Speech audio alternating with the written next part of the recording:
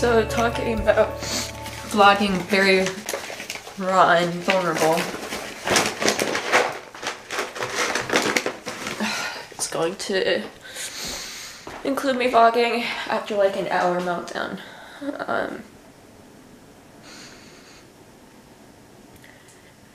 I am just really upset, like really upset in general. And it's a lot of different things. It's not just me, it's a lot of family things, problems with grandparents, and like my best friend Chris is the one that was in the hospital. He actually got discharged today. He's like the #1 person I'd be able to talk to about a lot of this stuff, and obviously he's been in the hospital. Obviously, you know, I'm not more important than like recovering and everything. Sorry, I'm shaking. But it's just,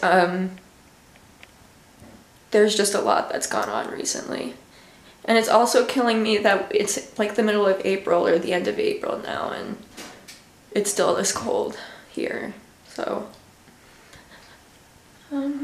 I worked on my garden things tonight, so we can figure out what to garden together, so I can figure out what to do. And I'll check back in with you guys later. I'm bringing out kitten food for we're trying to socialize her still.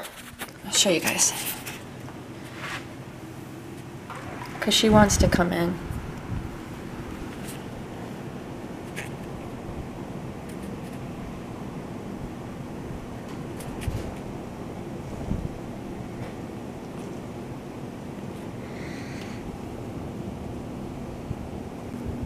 Hi, Thelma. It's okay. Good girl.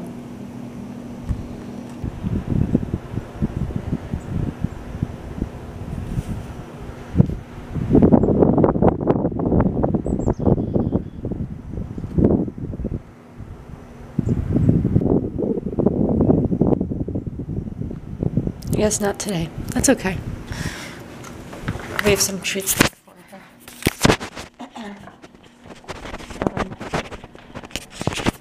Also, it looks like it was raining at some point today, I think earlier on. Oh, and look at this one.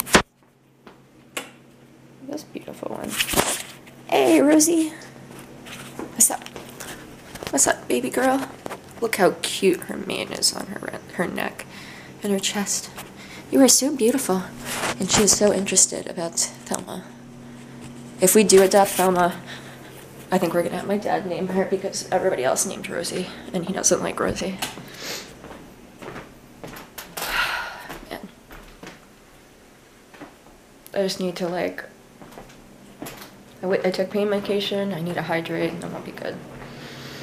And then I can maybe figure out more of this garden stuff. Look at this, look how sweet.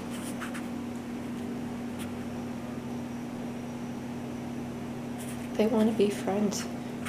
Thelma wants to come in, she's just very nervous around us.